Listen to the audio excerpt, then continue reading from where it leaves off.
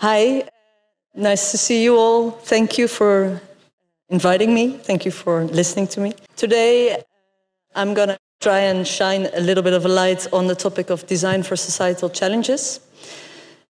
My name is Karen van Luttervelt. I'm a graphic designer from the Netherlands, and I'm one of the founding members of Foundation We Are. I will start with introducing a little bit the work of the Foundation, after which I will go into depth about our views upon societal challenges and the roles design and designers can and maybe should take when addressing these. So, Foundation We Are, to describe it in one sentence, we say we do collaborative design for societal impact. Basically, what this means is that we are a group of various creatives with different expertises, different backgrounds. For instance, a graphic designer, we have an illustrator, we have an architect, we have a social designer, somebody who's an expert in experience or game design. You name it, we have a lot of different expertises in-house. And one of our core values is we join the strength together to set about change. And our core values or the beliefs of the Foundation is that designers should work together with experts, various interdisciplinary topics and collaborations. For instance, like we did with our first project, but I'm going to tell you later about, when we worked together with human rights defenders. So, we support designers, we promote and implement design we promote and we implement design methodologies across various fields, and we envision a future in which designers, together with scientific experts, politicians, policymakers, and societal actors, collaborate to solve the problems of their time. Because we believe that society benefits from a creative approach. This means that what we do, our activities include supporting designers by creating spaces where they can work and develop themselves. We initiate design projects, we support and facilitate collaborations with experts, but we also research and disseminate knowledge via a variety of projects and trajectories, which I will expand on later what that actually contains, with some practical examples. So, to come to the question, what contribution can design make to solve societal challenges? But what are societal or social challenges actually? Because I don't know, anybody here in the room has an idea, but it's quite a big concept. Maybe you think about the challenge of climate change as a societal issue, maybe something about poverty or even difficulty to access certain municipality services can be a societal challenge. For instance, I think about SDGs. I think there's like 17 different goals defined that every society faces.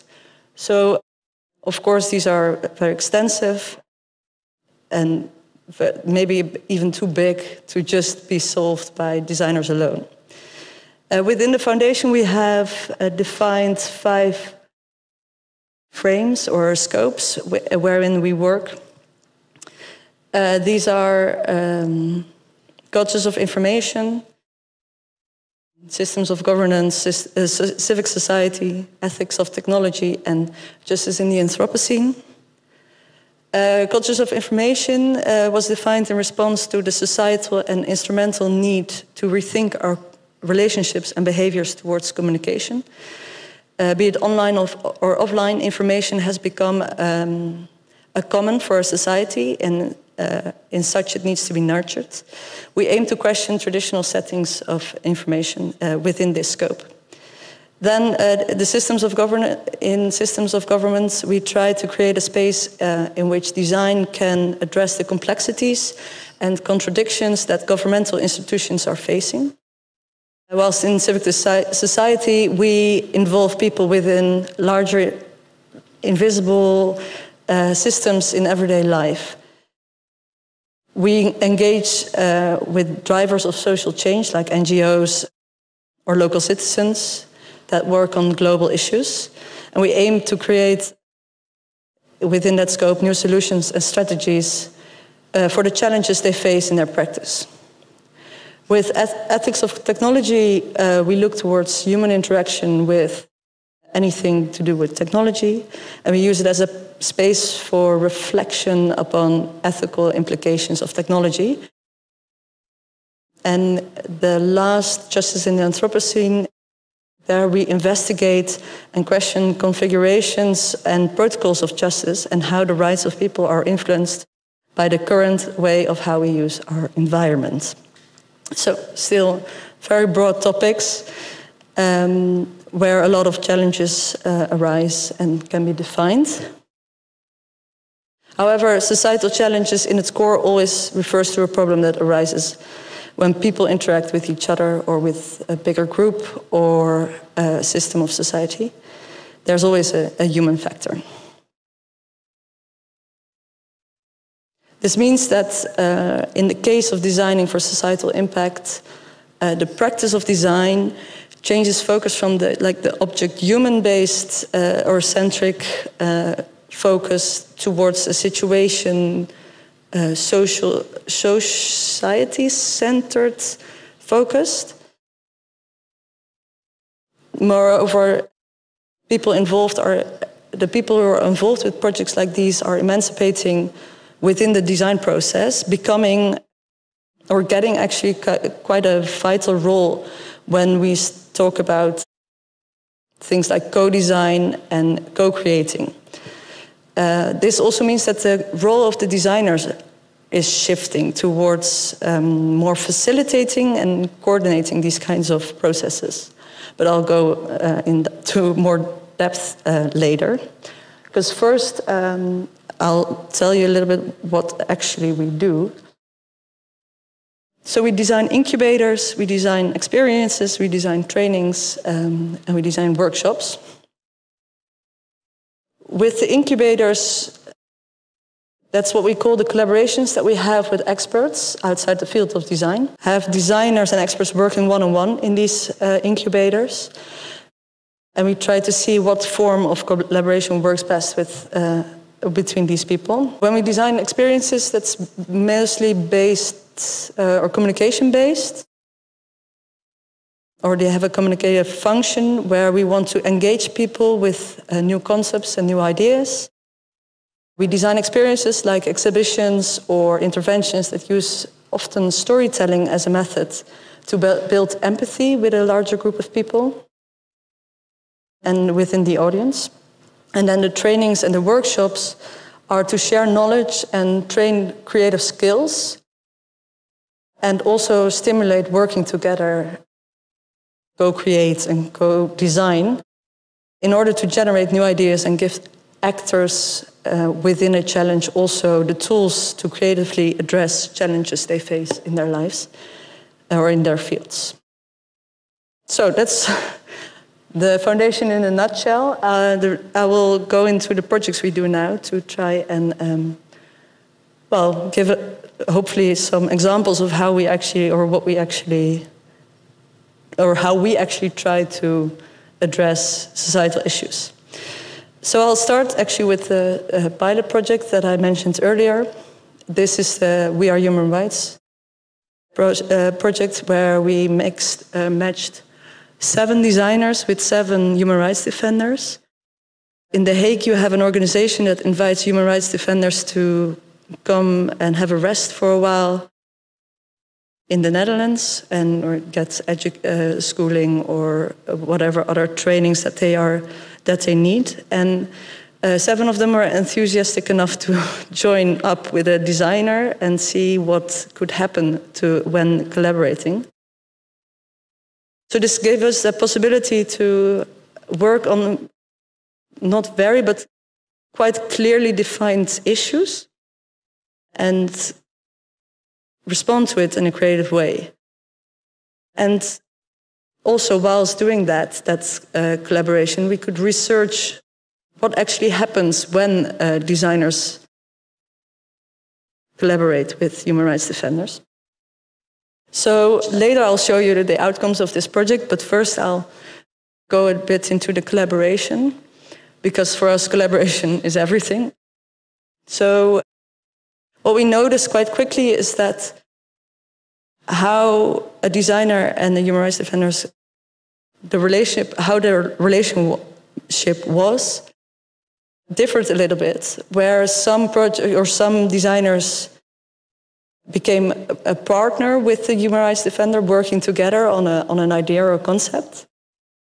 Others used the human rights defender as a consultant to get to know more about the context that they worked in, or the culture, or certain issues. But also we had human rights defenders that were very specific in their needs and were more a client with a question, a clearly defined question for the designers. So that's kind of the relationship. If we look at the focus of the projects, we see that also differs, where designers can have a certain topic or work together with the human rights defender and look into either the person of the human rights defender and the work that they do, or really look at the context that they act in, so a society or something that causes them to have a problem, or to really look at the problem. What is the issue you're trying to fight or to defend, the right you're trying to defend, and how can design add to that? Then, the outcomes of which also the goals of the designs differed, where, of course, nobody said like, okay, you have a problem, ta-da, here's the solution. The projects that we did either implemented something that supported the human rights defender, but it also could support it by means of communication, or really just reframing the problem and via a kind of a reframement of an issue, address a whole different kind of angle of this, or change the angle of the problem, which also ended up with interesting solutions or concepts. If we look at the overview, so we have 7 projects and 7 various relationships, various focus points, various goals of the project. Yeah, we summarized this all in a publication where we looked upon what it means to design for human rights. So these are the 7 concepts that came out of it. I won't go into too much depth of it, but to summarize, we had a project that addressed international propaganda and media. We had a project that tried to address intercultural misunderstanding and another that, for instance, offered a game. Oh, wait. Here we have the answers, actually. A game that broadened possibilities for children that didn't have a lot of role models around them. But we also had a concept for a toolbox that helped with collecting evidence in illegal deforestation cases, or a way to visualize enforced disappearances in Mexico, and instead of focusing on the disappeared person, a movie that showed what it actually means when somebody disappeared. What does it mean for a society if somebody is gone? So it's kind of the negative representation of a person. After we've did this project, the collaboration type was quite successful. And that's why we are setting up more collaborations like this, where at the moment we're having an incubator running that sees designers matching with journalists, where we have a designer duo that work together with the archive of a Nicaraguan newspaper, and they are creating And I can't show you anything yet because we hope it gets finalized in the summer. But they are creating an interactive article using the archive of this newspaper to show all the actors involved within the revolution, and also show all the different points of views of all these actors within this issue. One of the main things that all these incubators always have, or what we find important, is that designers are always included during the entire process. So not that the designers are brought by in the end, like, oh, put this in a nice layout, or make an app or do something, but that they're really involved in also the content of what is being created. So find new forms for that. And we hope to do more of those. The other thing that I want to tell you about are the experiences that we design, mainly the experiences that where we use audio. I told you about the Human Rights Project. One of the other things that we did with it, except from the projects and the publication, the research around it, is that we also wanted to exhibit them to a larger audience, not only the projects itself, but also, of course, the work that human rights defenders do. But we wanted to exhibit it to the audience that are visiting the Dutch Design Week. I don't know whether anybody of you have ever been to Eindhoven during Dutch Design Week, but it's a massive event where over 100,000 people come and visit the city and want to see everything, and that's a lot. Which means that, how do you say it? Attention spans are very low, or the people want to see everything very quickly, make pretty pictures for Instagram, and then leave again. But we didn't want that. We wanted to grasp their attention. We wanted them to have a moment and really listen or see and really experience the work that was done. So what we did is we made this audio exhibition. People were bustling about, visiting all the exhibitions, and we said, stop. Do you have 15 minutes? Do you want to fill in this questionnaire and put on these headphones? You can't skip anything or go back. You just have to go through it, and that's it. So here you see some images of that. We made them enter a rather dark room with the projects presented there. And they were guided through this piece of audio, and I will let you listen to it now. Guide and rule. Sorry. Article 2. Everyone is entitled to all the rights and freedoms set forth in this declaration, without distinction of any kind, such as race, color, sex, language, religion, or other status. Lucandrea Baraldi works together with Madiha, a journalist and human rights defender from Sudan, who promotes freedom of expression and equality. Sudan has a multitude of communities and tribes. However, only one of them is in control of the political power and the media. For this reason, the rest is left in poverty and isolation. But although these communities share the same struggles, they are unable to work together because cultural differences get in the way.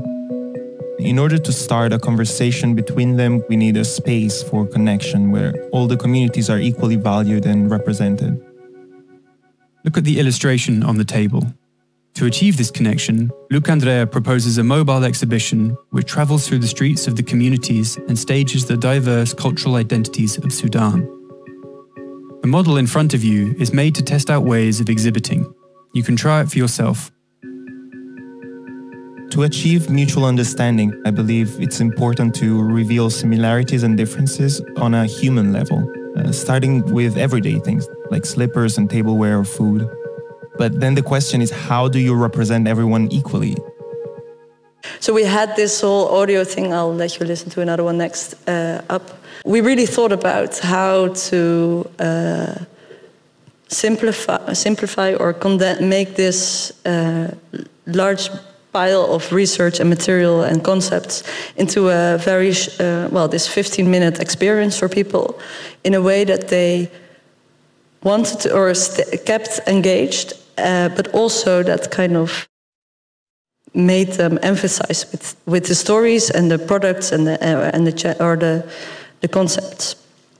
So we really thought about, okay, how to mix this audio. We used the audio of Eleanor Roosevelt, who actually is that's publicly available, where she reads out the Universal Declaration of Human Rights, together with the designers and a narrator that told everybody, like, okay, go now to the next step, do this, go there, pick up this, which kind of took over the person's experience of just running around and looking. We really made them sit down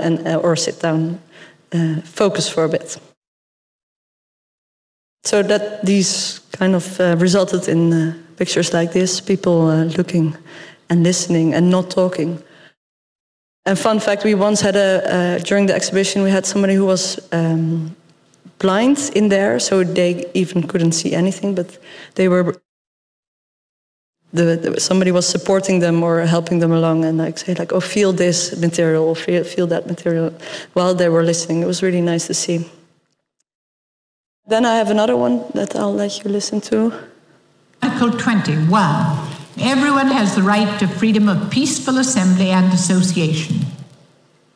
Down works together with Francis, a grassroots activist from Kenya who fights for social justice. On the wall, you see visuals of Down's experience of working with Francis. A few years ago, he got kidnapped by the police because of his work and was about to be executed secretly. But he was well known in the activist community, so his disappearance started a digital movement on Twitter. Because of this attention, the police was scared of the consequences of killing him, so after 2 days they released him. So actually his life was saved by the hashtag #FindSakwa. This story showed me a different way to support human rights defenders. Grassroots activists are extremely vulnerable, and they lack a proper support system because they are not part of any organization and have no economic stability.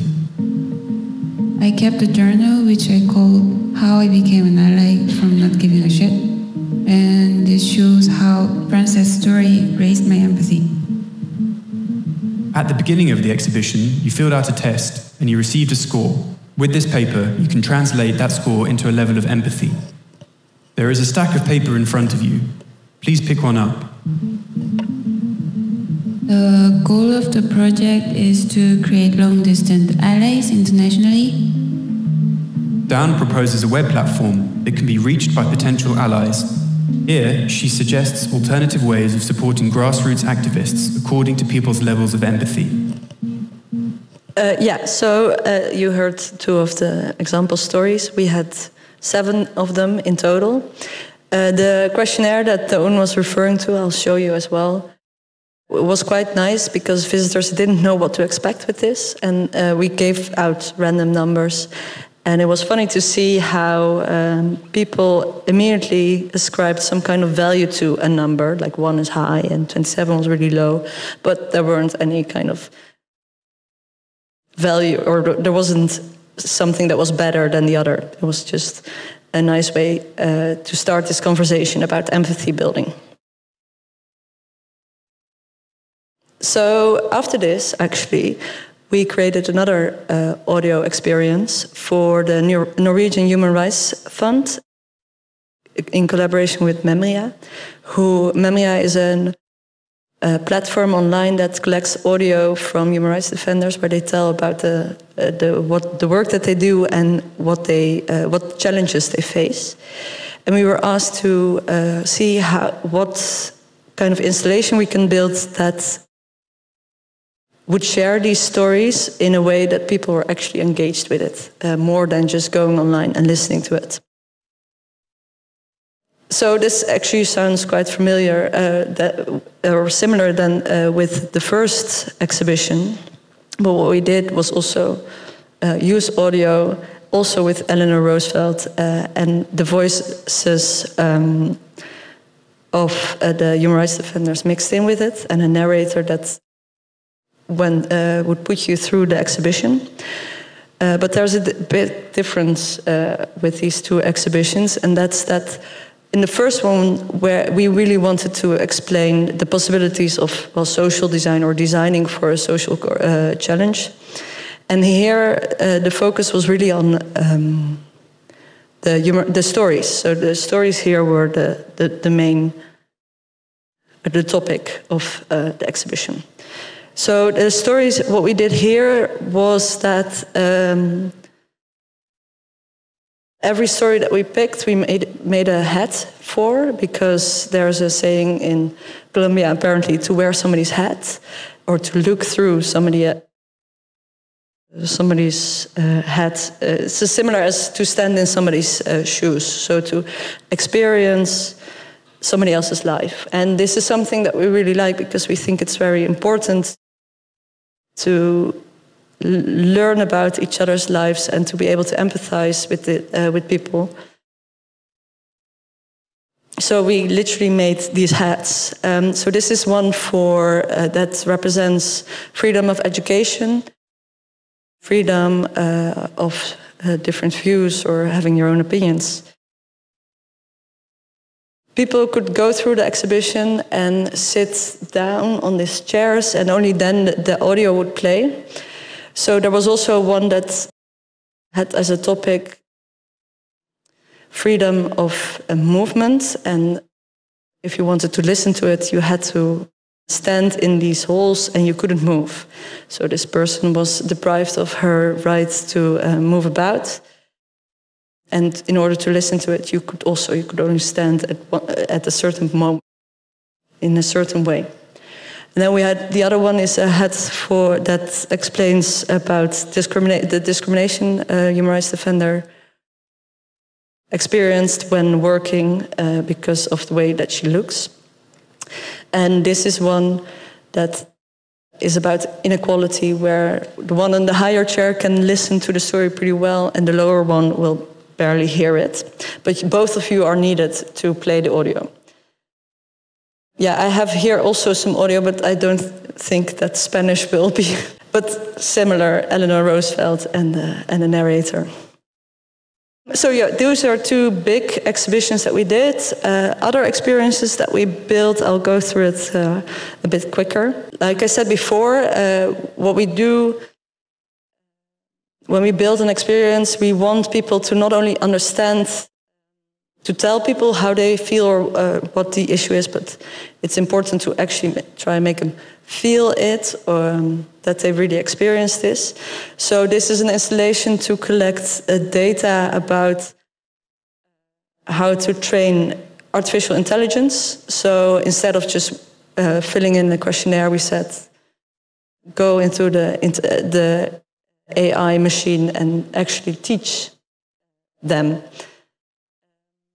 Then I'll go through a couple of projects now. Then we have another outreach project where we made visitors of the Dutch Design Week again, other year though, help us reach out there to all the members of European Parliament by sending then 750 letters.